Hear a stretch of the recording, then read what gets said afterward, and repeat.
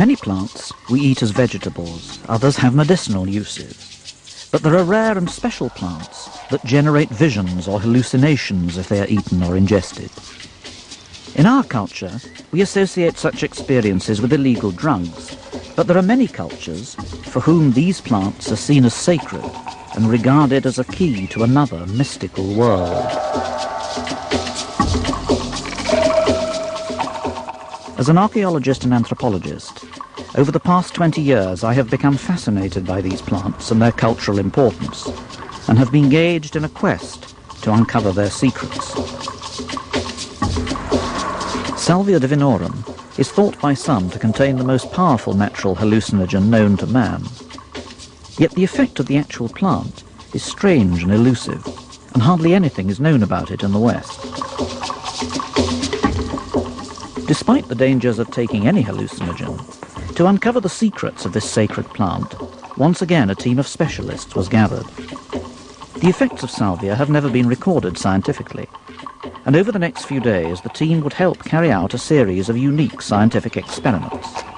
Volunteers were to take a strictly controlled dose, and we would record the outcome. I felt actually as if somebody had said something extremely funny, or as if there was something extremely funny, but I wasn't quite sure what that was. I realized that the reflectors were connected to the reality of the kind of individuals that I knew and how all the people made up my life. We've known about Central and South American cacti, such as peyote or San Pedro, for a long time. But until 20 years ago, we had no knowledge at all about Salvia Divinorum. Used by the Mazatec Indians, a small and remote tribe in Central America, it was discovered in the 1950s. And it's only in the last decade that the active ingredient has been identified. Might the experiment enable us better to understand how salvia has become so important to the Mazatecs? And might it also cast light on salvia's mind-altering effects, or identify previously unknown toxic effects?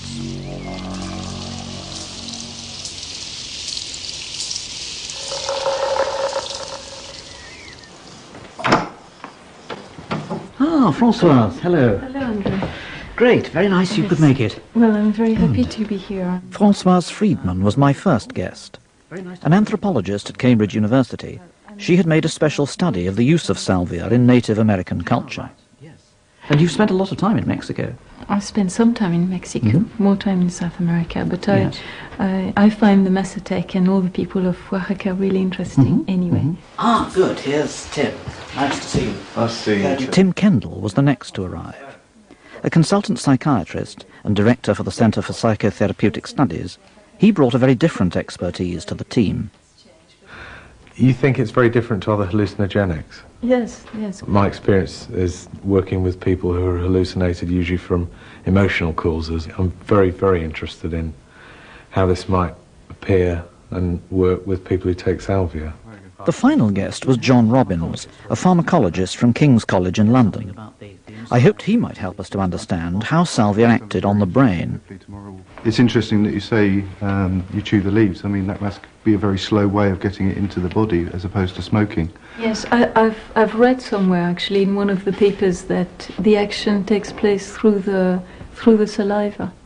Oh, right. So it's better actually not to swallow. You don't swallow at all. But I was actually anxious to hear your response to this paper.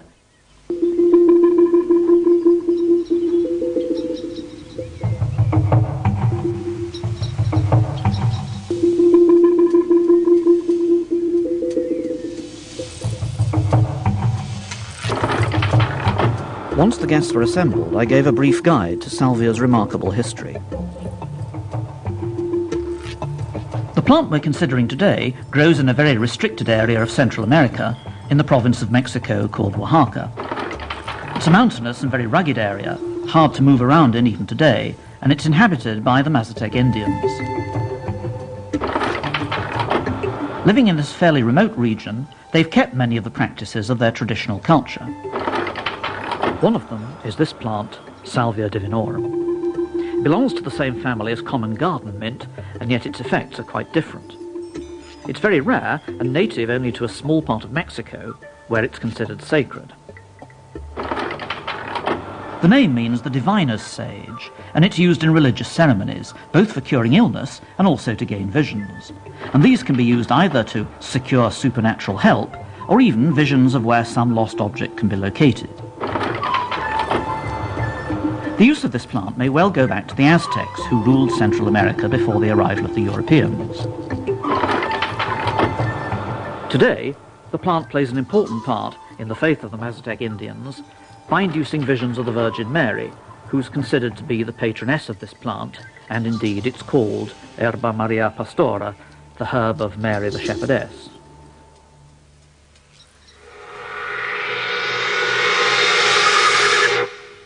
Well, this is clearly a most intriguing plant, and the question is really how it's come to have this special status and how it's to be seen as actually sacred, and the way in which it seems to give access to these hidden stores of knowledge and memories.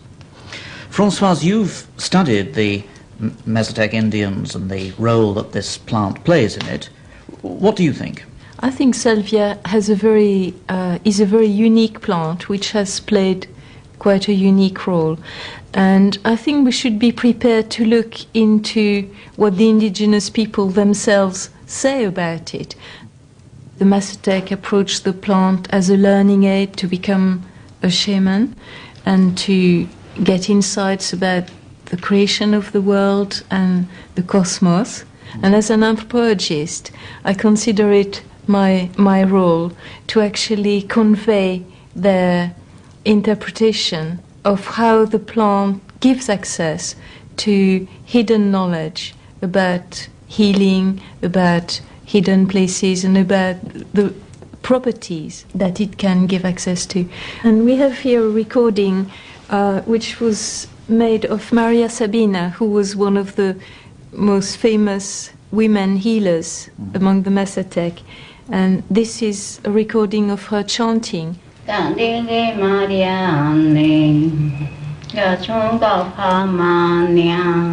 She explains how the plant gives access to medicine and medical knowledge in her own culture.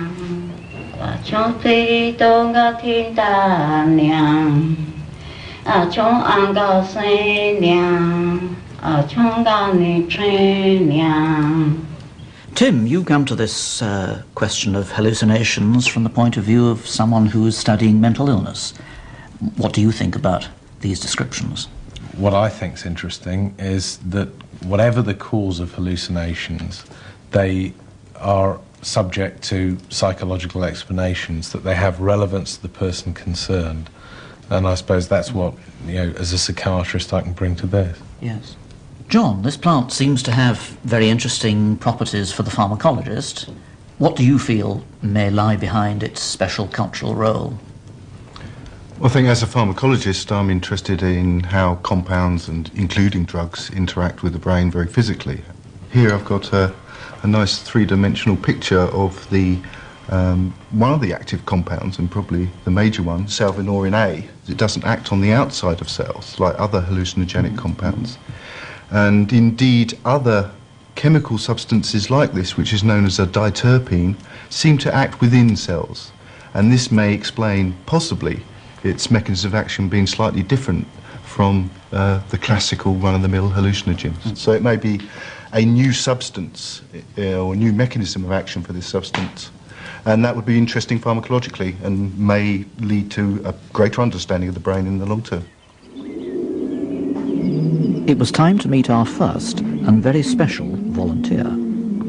Daniel Siebert had flown in from the west coast of America to be with us. Although not an academic or a chemist, he successfully isolated Salvinorin A and was the first person to show that this was the active chemical compound in salvia, publishing his results in the Journal of Ethnopharmacology. Well, we're very lucky to have Daniel Siebert here, and I suppose the question that we're all really wanting to know is what it actually feels like to take this plant, what sort of experiences it gives rise to. Well, I've had quite a range of experiences with the plant, and in different forms, done in the traditional manner of chewing the leaves, as well as experimenting with other methods of ingestion, such as smoking the leaves. The plant, it's a very powerful consciousness-altering herb. Mm-hmm. I find that it's very useful for gaining personal insight. It's not something that really lends itself to any kind of recreational use. It seems to be a very profound experience. Yes. Do you actually see things that aren't there? I mean, that's what most people think of as hallucinations. That's right. It depends on the amount of salvia taken. Yes, it can do that. Usually it doesn't. Usually it's not strong enough to produce that effect, although it clearly can.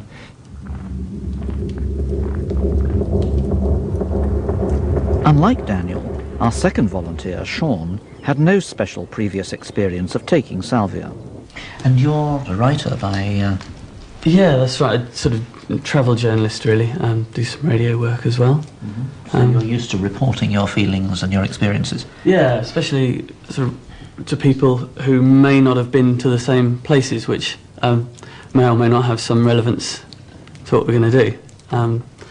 But it's, yeah, getting over a feeling of trying to describe something other and something alien and something foreign to people who won't have any of the same reference points as I do, trying to describe it in a way that will be meaningful to them. You must have had some sort of imaginings about what it might be like to do this. Oh, for sure, yeah. Can you say a bit? I've been told that it's ritual and its use in sort of ceremony. And so that's something that's informing me. It's going to be a trip of some sort, I would imagine, and that's not something that I'll take lightly. But you guys are all experts, and you'll all be there, so I know I'm safe.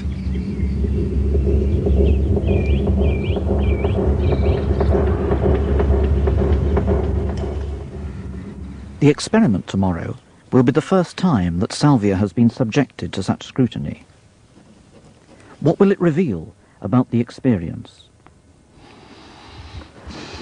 And is it possible that it may help us to understand its sacred status amongst the Mazateks?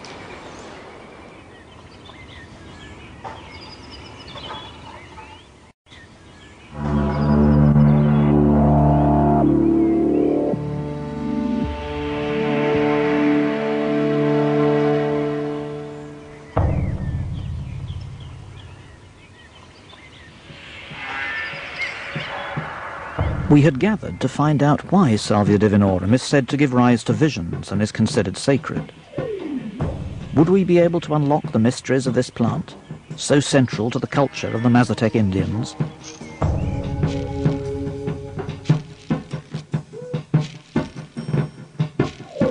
Okay, now I'm going to take your blood pressure, so I'm going to put a blood pressure cuff around your arm. Before they consumed the plant, Tim Kendall gave the volunteers a physical examination. He noted blood pressure and body temperature, both of which might be dramatically altered by the plant, and which would indicate that it was having an effect. Feeling relaxed? I'm quite relaxed. Okay. John wanted to discover more about the effect of salvia on the brain. Using an EEG machine, he would be able to register Daniel's brain activity both before and during the experience of taking the plant. What we're looking at here is a number of recordings, EEG recordings. Now what the EEG can show us is a snapshot or at least a reflection of the activity in the brain.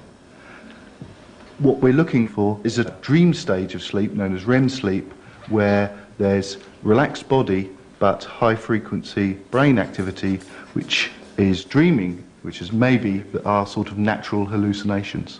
If salvia itself produces hallucinations, it might be that it produces a similar effect to a dream state in a subject. Okay. Daniel was about to take a plant containing the most potent natural hallucinogen known to man. He did so under strict medical supervision. Salvia might have unpleasant or even dangerous side effects.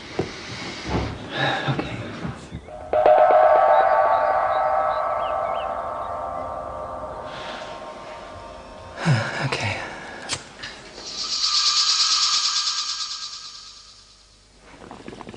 At 2:35, Daniel, as the experienced volunteer, was the first to smoke a controlled dose of the plant.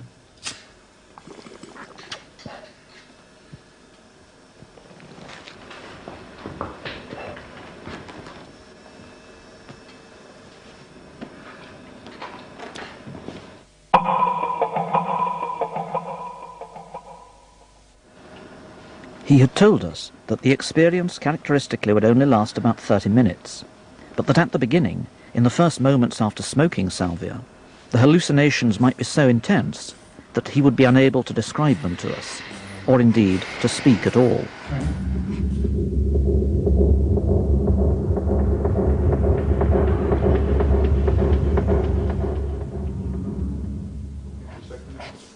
Okay. Yeah.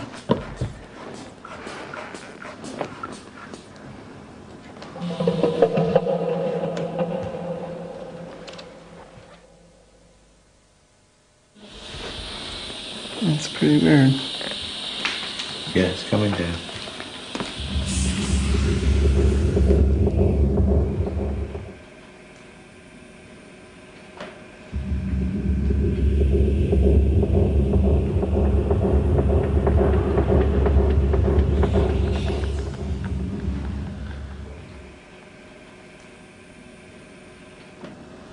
Okay, immediately after you took it, your blood pressure went up to about 190 over 106, and now it's coming back down again. So it goes quite high. Your pulse rate increased, but not massively. As salvia started to weaken its hold, Daniel was able to begin to describe his experience. Yeah, everything looked like it was made out of reflectors, like the kind that are on little posts along the side of the road. It's like those little round red reflectors, or orange ones. It looked like this little stripe was a whole row of them. It went up the side of your arm and made that little chain that went up there, and all those things were gray and red and gray and orange reflectors, making up the shapes up there. And then I realized that the reflectors were connected to the reality of the kind of the individuals that I knew, and how all the people made up my life. And it seemed as if everyone else in the room were people that I know in my life and people from my past, and that they were, and sort of like my, almost as if, I didn't quite go in their direction, but it's as if my whole past went off into this direction, and all my like associates went off into this direction. They sort of all were made up by the people standing around here, and it just sort of continued on. If I went out the side of the door, I'd see more people I knew, and more people would be around there, and my whole rest of my world would connect up. And of course that's the same thing as the real world at some point, but on this experience it's very different.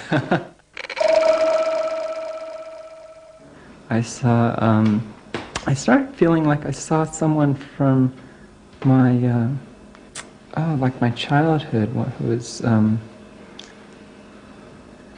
I don't know, very, you know, I was 3 or 4 or some a kid I used to play with named David. Yeah. David? Yeah.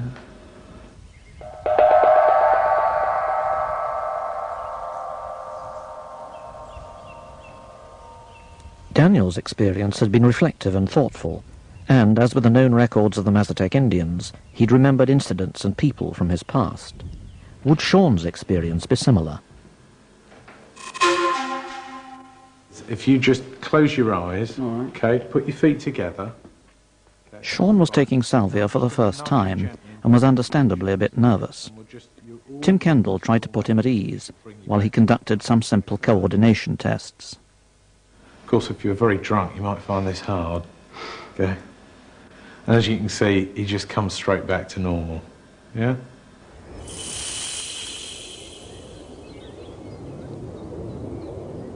Okay, would you like to try some now then? Yeah, that'd be nice. Okay. We knew that the initial impact of the plant was the strongest, but what effect would it have on Sean?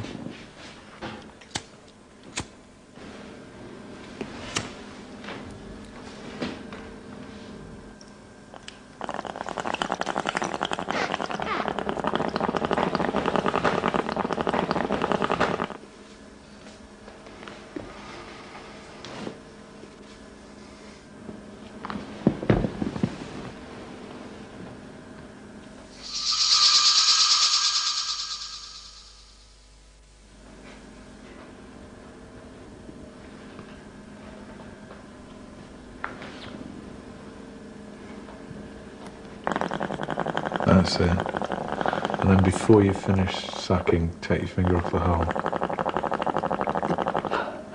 That's it. Excellent. Okay.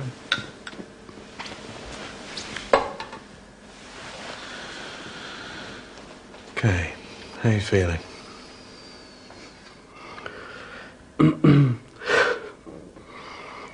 I'm feeling quite good, suddenly disorientated. Okay. Do you think you'll be able to stand up? Okay. Right, I'm finding that that's a very funny question. Okay. And that I might be able to, but I don't think so. Okay.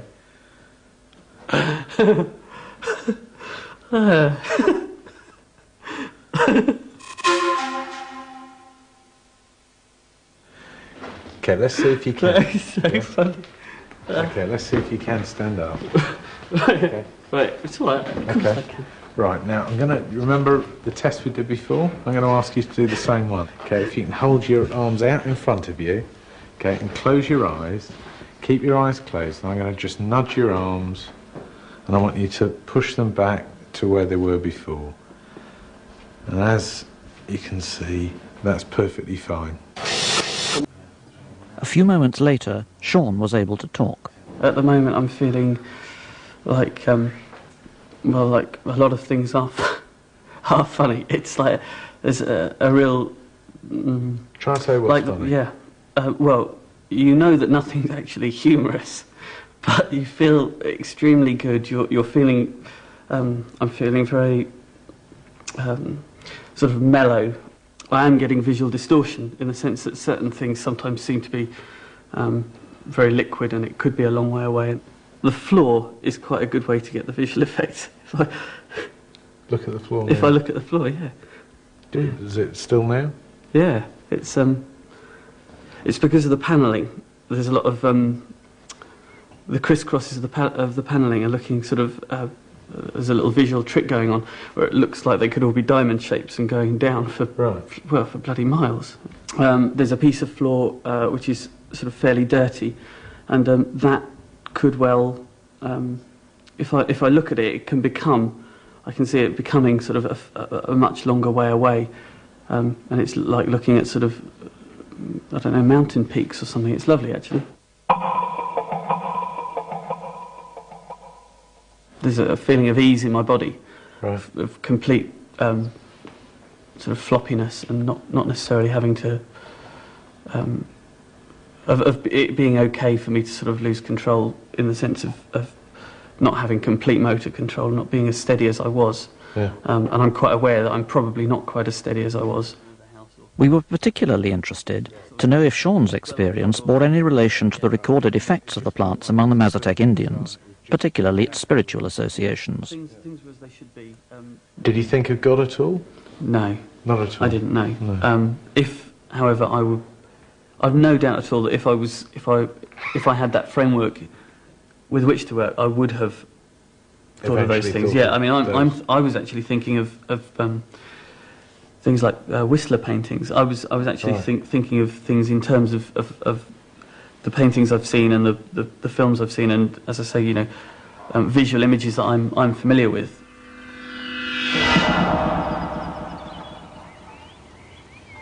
Well, obviously the setting was rather artificial by comparison with some of the ethnographic circumstances we were talking about, but I thought that brought out very well just what you were saying about the character of the plant, this very gentle effect that it has, just sort of Euphoric. extending, yes, first of all euphoric, and then in a sense encouraging perceptions, certainly not causing hallucinations and not causing unreal perceptions, but just encouraging the mind to see the fantasy of things around it. That's right, Is that and- how you found it? Yes, and also allowing the taker to remain in control about going into the experience, Yes. or remaining on Yes. the edge of it, Yes. and playing with it. Yes. Wasn't it fascinating, the way in which he was deciding whether to stop and think about it, or else to talk about it and to explain it, and just teetering on the edge there between Yes. between making it a private experience and keeping his ability to explain things. And giggling at the same time. Giggling at the same time. But he really did give a very, very coherent and highly articulate account. And yet, his impression was that, he was being incoherent, and yet he was. He was giving a beautiful exposition. I think that was very interesting. Very interesting. It's quite nice that the EEG results gave us quite positive, negative results, as it were. No, there was indeed. absolutely no effect on the brain, as far as we could tell, with the EEG. No, indeed. And that is significant. With regard to the physical tests, it was the blood pressure and pulse and so on, quite different. There was an effect, but it's very variable. I mean, in the first subject, there seemed to be peripheral shutdown, temperature went up, blood pressure went up. But with the second, although we didn't measure blood pressure, there's no doubt his periphery became quite warm. His pulse actually remained, if anything, it came down. It may be the initial state of the patient that's important, or the subject. As dusk fell, Sean joined Don and Tim in the woods, where he and Daniel would later consume the plant for a second time. They would be exposed to more subjective tests of mood and perception. But as with the tests earlier in the day, it was important to get a comparative description before the plant was taken. Visual information. So what I'd like from you is some sort of view of what you're seeing at the moment and what you feel about what you see. Sure. And probably a good example is the tree here, which has got a number of colours and things on it, and just some idea from you what you feel about it and what you see. Well, obviously it's pretty rough texture-wise, but sort of scaly. Sort of green mossy streak running down this side, sort of, don't know whether this must be north or something. It's silver birch, I think, isn't it? I think so, yeah. Right. It looks like one to me. Good tree.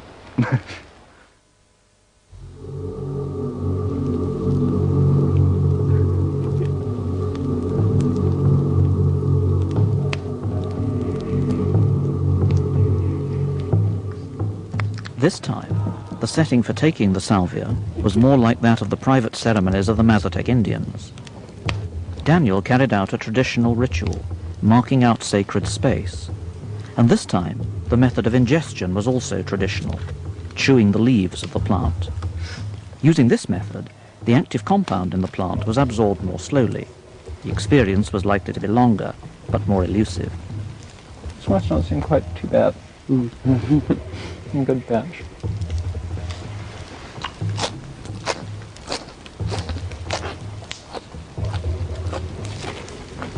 It's really more difficult when you try to swallow, especially it's like your bitter receptors are in the back part of your tongue, and you really get it when you try and swallow it.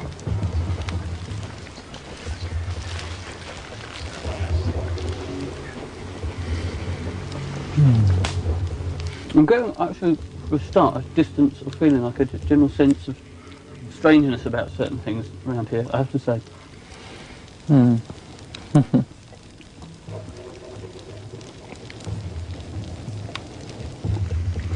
I notice, with my eyes closed, I'm not really seeing much, but I have a distinct feeling like I'm in a stream. It's like the stream's moving from left to right. It's almost, to me, I feel like I'm seeing kind of a purplish blue stream flowing through, kind of right through where I normally perceive my body as. It's not as intense as when I smoked it earlier in terms of the effect. Actually, it's just kind of easier and more fluid and feely. And I'm much less, I'm much more sort of disembodied and general floaty than I was. There's a definite feeling of separation between. I feel that my mind has somehow come out of my body. I'm actually watching my body moving its arms and legs and hands and things.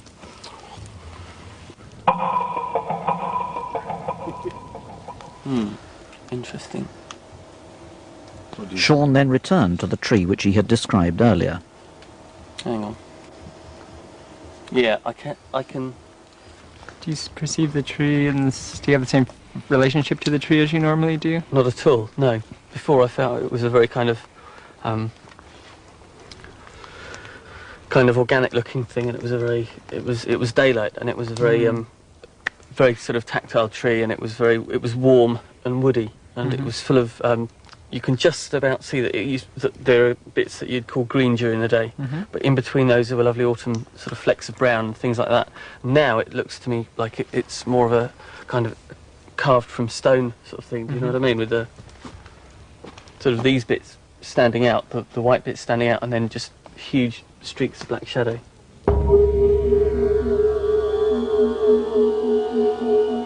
The effects of the plant lasted late into the night, but they seemed subtler and harder to gauge than they had been earlier in the day. Daniel and Sean remained seated around the fire until the early hours, and when morning came, they would have a lot to say about what had happened. You can maybe begin to hallucinate that things have a very sort of things stand out if there's light on them, a bit like the floor panelling earlier. You know, lines pointing one way, the other way can be.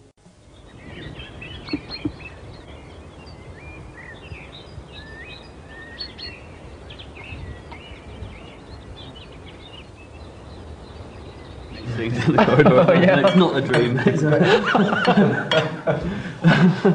Are you sure? So I don't know. I'm sure. I don't know. The next day, I gathered the team together over breakfast to get some initial impressions. You know, it really just sort of clears out, and I feel refreshed and like it's like getting a very good night's sleep. You know, it's like you wake up refreshed. You feel cleared out? Yeah. Right. I feel. Yes, I do. I slept very soundly and very, very peacefully, actually. Later, we met in the library to watch a recording of some of the events of the previous day. Okay. Do you think you'll be able to stand up?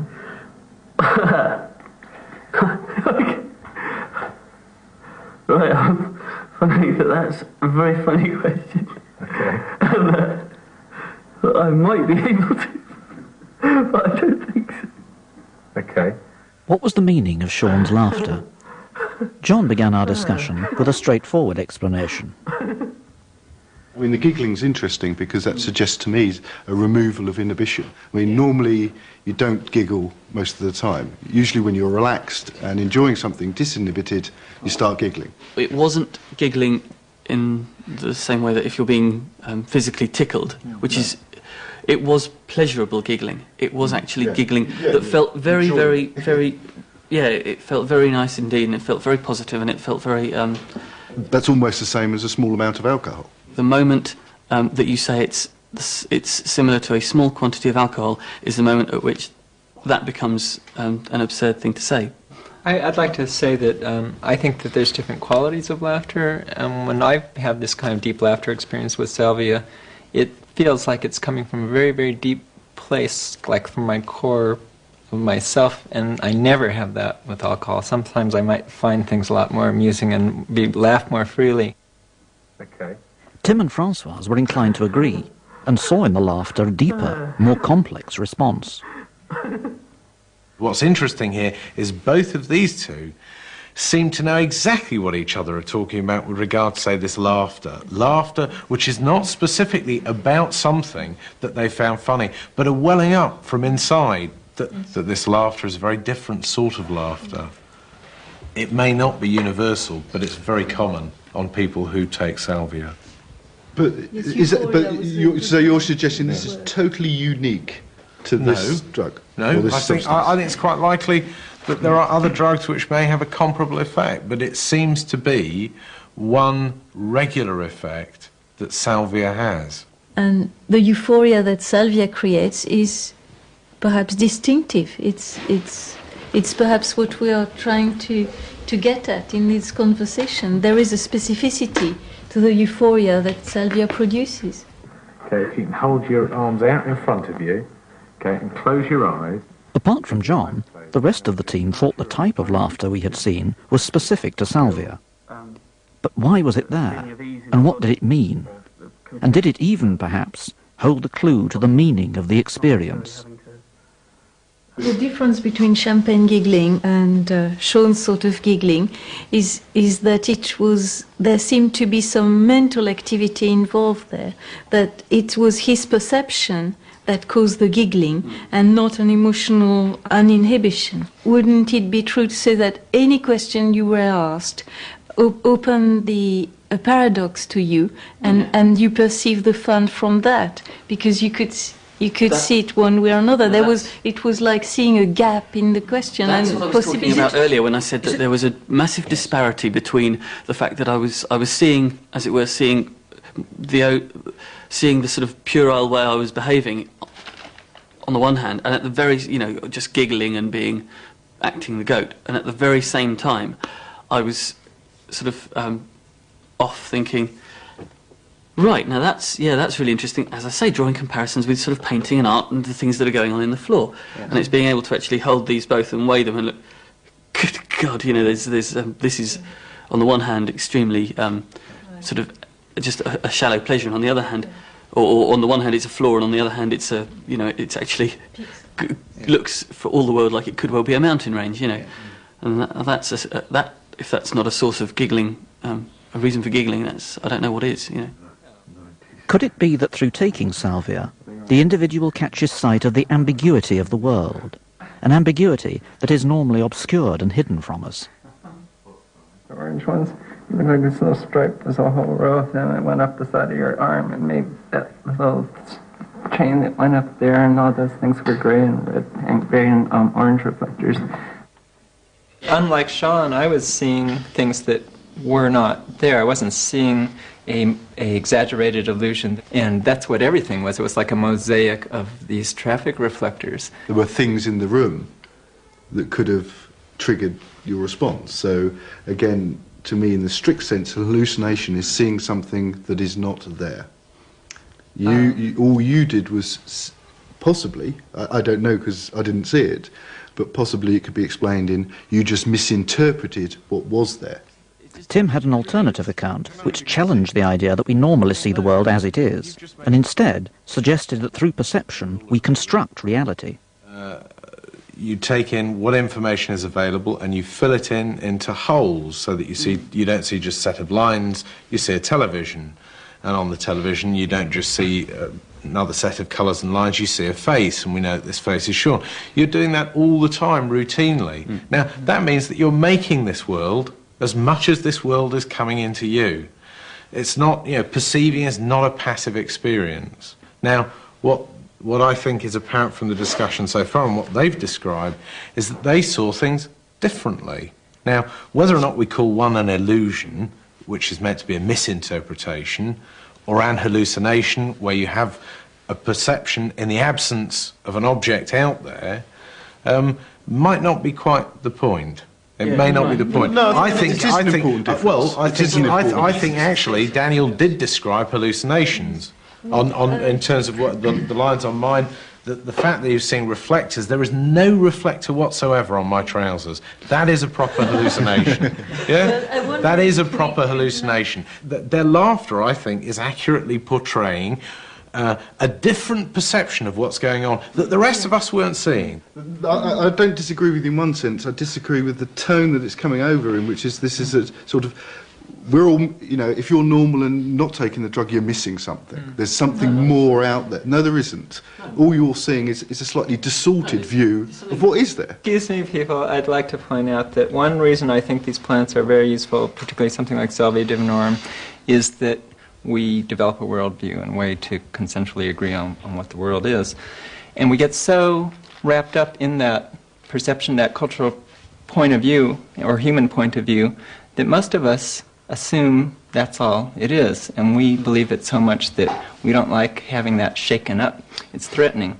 And something like this says, look, remember, there's something else out there. There's more to it than just the way you've been looking at it. Is there something mythical, magical, outside of the human experience that's coming in? Or is it just that there's you've got the same world that I'm talking about, but you're just looking at it at a slightly different angle? In lots of ways, what I'd want to argue with you about is that there are many different ways of seeing things, many different aspects, many different ways of perceiving similar sorts of things. Now, we cannot grasp those things in themselves. We can't say, look, this is the reality of things. What we can do is we can come to some sort of judgment, some sort of evaluation about whether or not this particular way of seeing things works, whether or not it's pleasurable, whether or not we can see other ways or whatever. We do that when we grow up as children. But what you seem to be saying is there is one right way of seeing it. I don't know how we can know that. Sean and Daniel later returned to the forest where they had taken the salvia the previous night. Oh, absolutely, yeah. Part of the nation. Yeah, so here's where we have the blanket.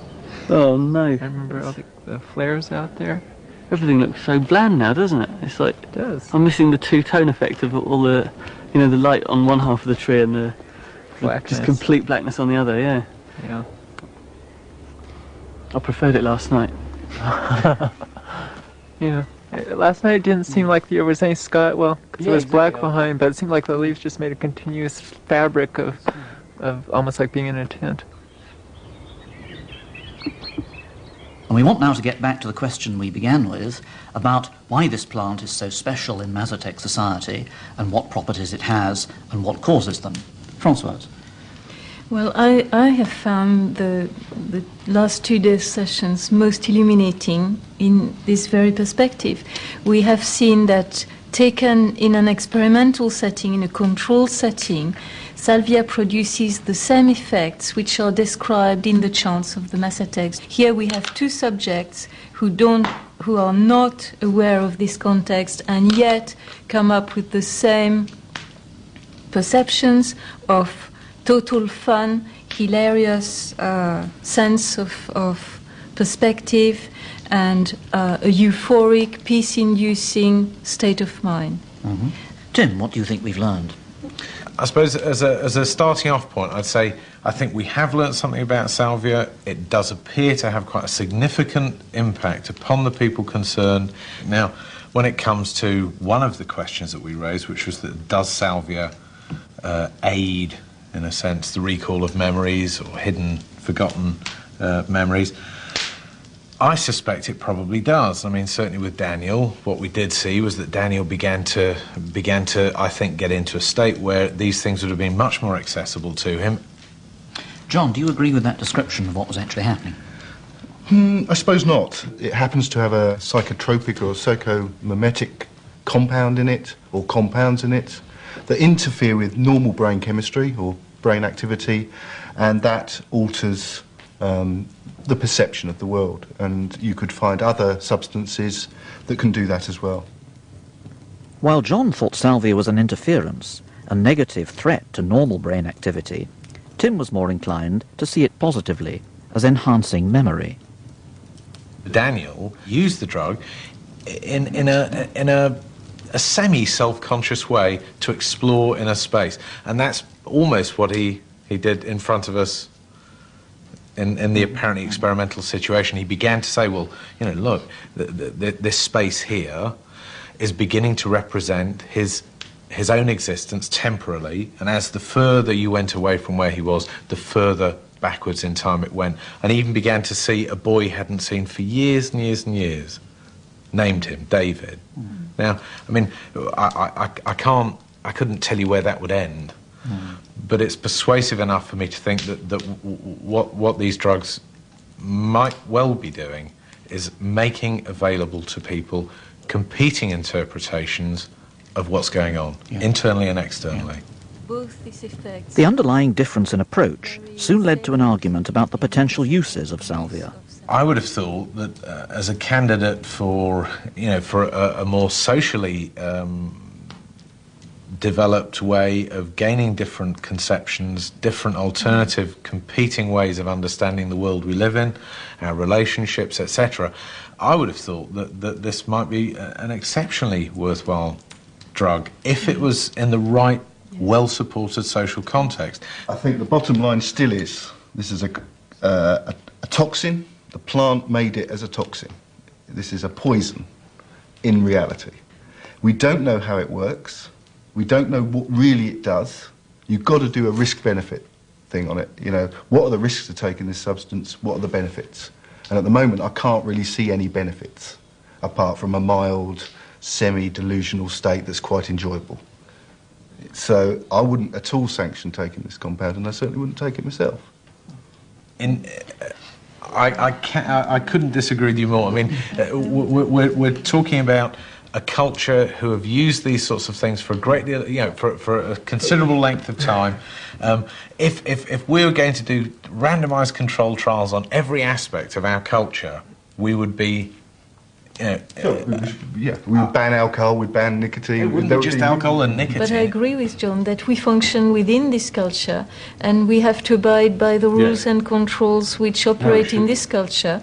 So randomized control trials have to be done if this plant is going to be used in a clinical way to help people. Oh, okay. In a clinical way, there's no doubt about that. But I disagree completely with John to say that this plant, the only benefit of this plant is a mild recreational state. The plant is used by the Mazatec as a tool, as an exploratory tool and as a teaching tool, and there is no reason why we shouldn't be able to translate it in our culture in those terms. You're right in one sense. That's probably all right in that culture, and they see the benefit. But I'm not sure that in our society that will be a benefit. And we don't know what the risk is. I would want to know what the risks are. So the obvious question that we've been living with for the last 24 hours, why is this plant thought to be sacred? Well, I think it comes down to it has a compound that interferes with our brain. That interference creates something that's obviously pleasurable and interesting to the people using it, and they venerate that. Sacred probably because as an hallucinogenic, I would imagine used in the right context and with the right sorts of social pressures, could be regarded as gaining access to higher, more divine forms. And there's no doubt hallucinogenics, you know, they allow for that sort of experience to take place. I would say that nothing is sacred by itself. It's sacred because it can be integrated in the way that it suits the culture best. And its very flexibility and gentleness allow exploration of the mysteries of creation. It was, however, my guest's understanding of the nature of these mysteries, and whether a single objective reality could be described, that in the end seemed to underlie the many differences of opinion that we had seen over the last few days.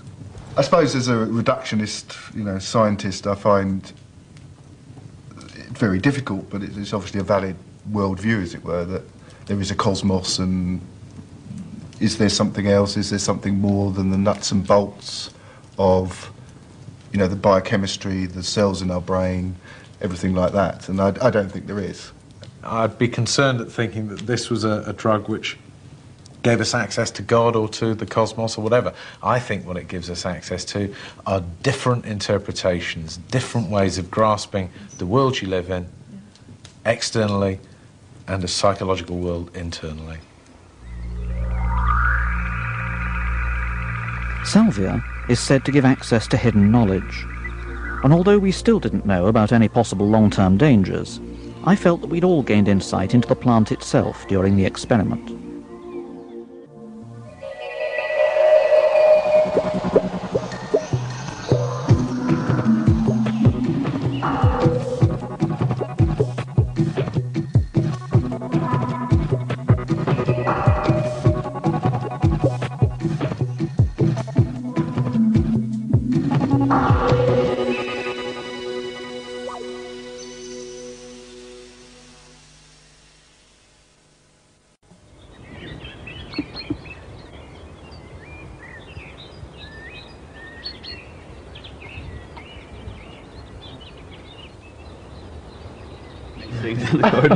It's not a dream. Are you sure? So I don't know. I'm sure. I don't know. The next day, I gathered the team together over breakfast to get some initial impressions. It really just sort of clears out, and I feel refreshed and like it's like getting a very good night's sleep. It's like you wake up refreshed. You feel cleared out? Yeah. Right. I feel Yes, I do. I slept very soundly and very, very peacefully, actually. Later, we met in the library to watch a recording of some of the events of the previous day. Okay. Do you think you'll be able to stand up?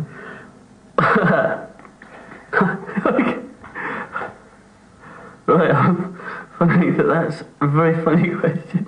Okay. And, I might be able to, but I don't think so. Okay. What was the meaning of Sean's laughter?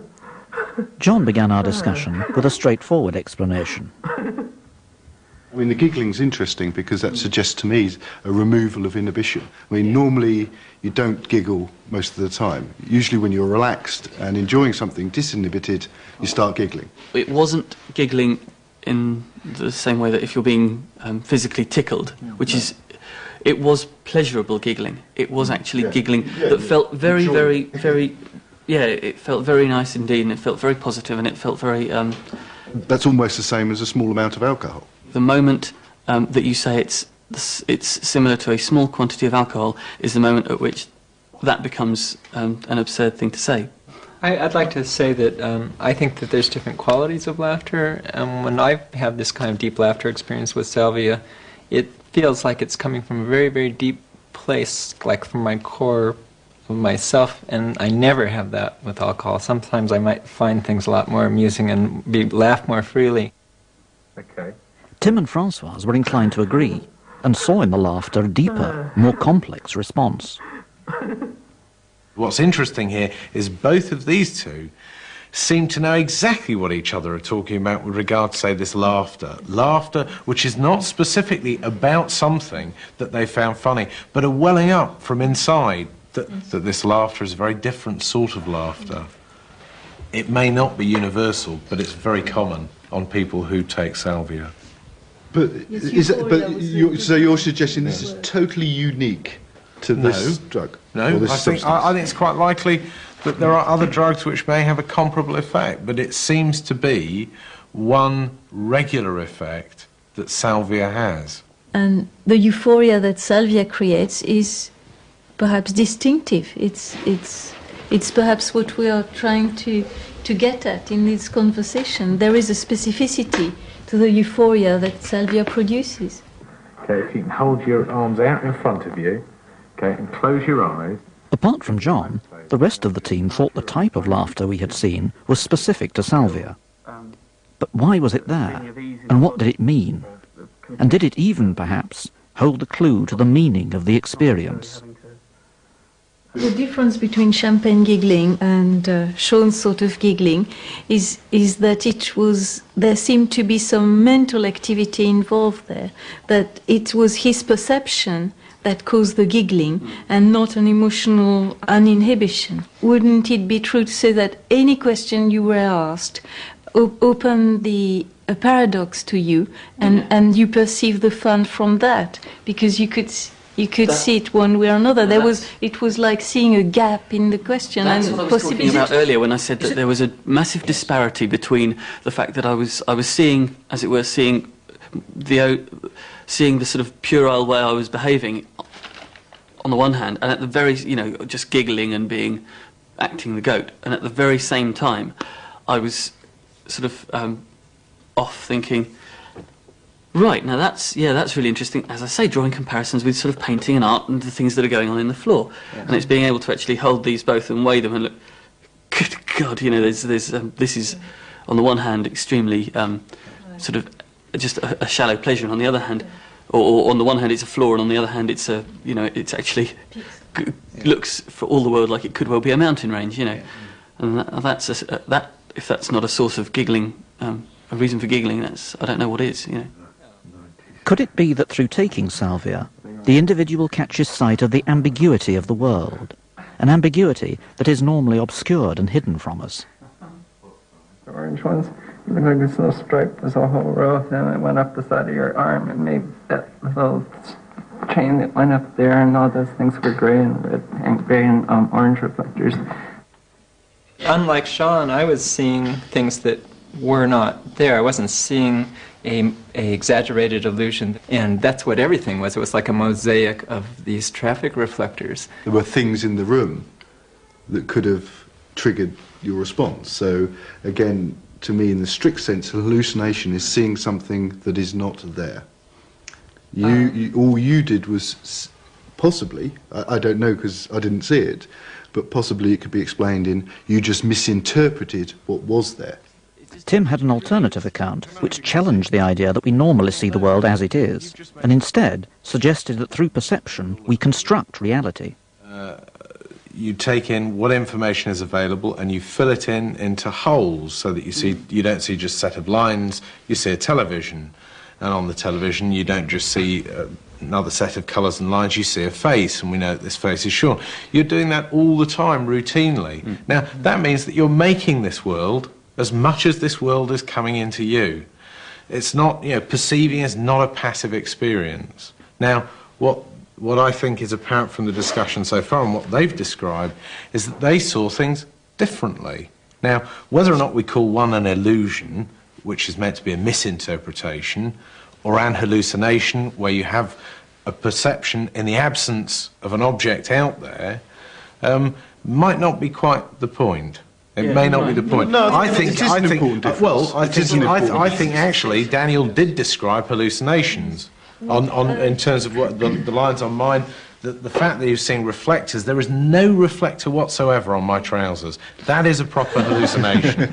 Yeah? That is a proper hallucination. Their laughter, I think, is accurately portraying a different perception of what's going on that the rest of us weren't seeing. I don't disagree with you in one sense. I disagree with the tone that it's coming over in, which is this is a sort of... We're all, if you're normal and not taking the drug, you're missing something. There's something more out there. No, there isn't. All you're seeing is a slightly distorted view of what is there. Excuse me, people, I'd like to point out that one reason I think these plants are very useful, particularly something like Salvia Divinorum, is that we develop a worldview and a way to consensually agree on what the world is. And we get so wrapped up in that perception, that cultural point of view, or human point of view, that most of us assume that's all it is, and we believe it so much that we don't like having that shaken up. It's threatening. And something like this says, look, remember, there's something else out there. There's more to it than just the way you've been looking at it. Is there something mythical, magical, outside of the human experience that's coming in? Or is it just that there's you've got the same world that I'm talking about, but you're just looking at it at a slightly different angle? In lots of ways, what I'd want to argue with you about is that there are many different ways of seeing things, many different aspects, many different ways of perceiving similar sorts of things. Now, we cannot grasp those things in themselves. We can't say, look, this is the reality of things. What we can do is we can come to some sort of judgment, some sort of evaluation about whether or not this particular way of seeing things works, whether or not it's pleasurable, whether or not we can see other ways or whatever. We do that when we grow up, as children. But what you seem to be saying is there is one right way of seeing it. I don't know how we can know that. Sean and Daniel later returned to the forest where they had taken the salvia the previous night. Oh, absolutely, yeah. Part of the nation. Yeah, so here's where we have the blanket. Oh, no. I remember all the flares out there. Everything looks so bland now, doesn't it? It's like... It does. I'm missing the two-tone effect of all the, the light on one half of the tree and the just complete blackness on the other, yeah. Yeah. I preferred it last night. Yeah. Last night it didn't seem like there was any sky, well, because it was black behind, but it seemed like the leaves just made a continuous fabric of almost like being in a tent. And we want now to get back to the question we began with about why this plant is so special in Mazatec society and what properties it has and what causes them. Françoise. Well, I have found the last 2 days sessions most illuminating in this very perspective.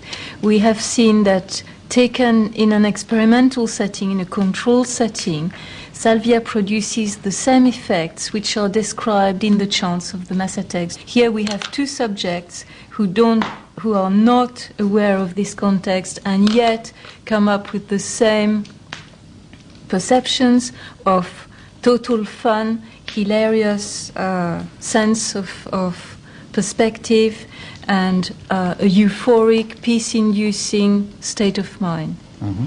Tim, what do you think we've learned? I suppose as a starting off point, I'd say I think we have learnt something about salvia. It does appear to have quite a significant impact upon the people concerned.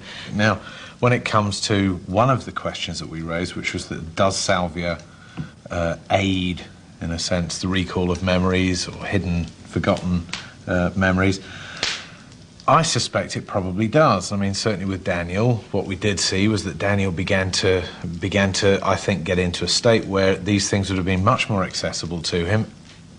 John, do you agree with that description of what was actually happening? I suppose not. It happens to have a psychotropic or psychomimetic compound in it, or compounds in it, that interfere with normal brain chemistry or brain activity, and that alters the perception of the world. And you could find other substances that can do that as well. While John thought salvia was an interference, a negative threat to normal brain activity, Tim was more inclined to see it positively, as enhancing memory. Daniel used the drug in a semi-self-conscious way to explore inner space, and that's almost what he did in front of us in the apparently experimental situation. He began to say, well, you know, look, this space here is beginning to represent his own existence temporally, and as the further you went away from where he was, the further backwards in time it went. And he even began to see a boy he hadn't seen for years and years and years. Named him David. Now, I mean, I couldn't tell you where that would end. But it's persuasive enough for me to think that what these drugs might well be doing is making available to people competing interpretations of what's going on, internally and externally. Yeah. Both these effects. The underlying difference in approach soon led to an argument about the potential uses of salvia. I would have thought that as a candidate for, for a more socially developed way of gaining different conceptions, different alternative competing ways of understanding the world we live in, our relationships, etc., I would have thought that this might be an exceptionally worthwhile drug if it was in the right, well-supported social context. I think the bottom line still is, this is a toxin. The plant made it as a toxin. This is a poison in reality. We don't know how it works. We don't know what really it does. You've got to do a risk-benefit thing on it. You know, what are the risks of taking this substance? What are the benefits? And at the moment, I can't really see any benefits, apart from a mild, semi-delusional state that's quite enjoyable. So I wouldn't at all sanction taking this compound, and I certainly wouldn't take it myself. I couldn't disagree with you more. I mean, we're talking about a culture who have used these sorts of things for a great deal, for a considerable length of time.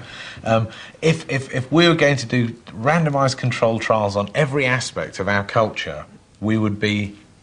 we would ban alcohol, we'd ban nicotine. It wouldn't be just alcohol and nicotine. But I agree with John that we function within this culture and we have to abide by the rules and controls which operate in this culture. So randomized control trials have to be done if this plant is going to be used in a clinical way to help people. Oh, okay. In a clinical way, there's no doubt about that. But I disagree completely with John to say that this plant, the only benefit of this plant is a mild recreational state. The plant is used by the Mazatec as a tool, as an exploratory tool and as a teaching tool, and there is no reason why we shouldn't be able to translate it in our culture in those terms. You're right in one sense. That's probably all right in that culture, and they see the benefit. But I'm not sure that in our society that will be a benefit. And we don't know what the risk is. I would want to know what the risks are. So the obvious question that we've been living with for the last 24 hours, why is this plant thought to be sacred? Well, I think it comes down to it has a compound that interferes with our brain. That interference creates something that's obviously pleasurable and interesting to the people using it, and they venerate that. Sacred probably because as an hallucinogenic, I would imagine used in the right context and with the right sorts of social pressures, could be regarded as gaining access to higher, more divine forms. And there's no doubt hallucinogenics, you know, they allow for that sort of experience to take place. I would say that nothing is sacred by itself. It's sacred because it can be integrated in the way that it suits the culture best. And its very flexibility and gentleness allow exploration of the mysteries of creation. It was, however, my guest's understanding of the nature of these mysteries, and whether a single objective reality could be described, that in the end seemed to underlie the many differences of opinion that we had seen over the last few days. I suppose as a reductionist, scientist, I find it very difficult, but it's obviously a valid worldview, as it were, that there is a cosmos, and is there something else? Is there something more than the nuts and bolts of, the biochemistry, the cells in our brain, everything like that? And I don't think there is. I'd be concerned at thinking that this was a drug which gave us access to God or to the cosmos or whatever. I think what it gives us access to are different interpretations, different ways of grasping the world you live in, externally, and a psychological world internally. Salvia is said to give access to hidden knowledge, and although we still didn't know about any possible long-term dangers, I felt that we'd all gained insight into the plant itself during the experiment.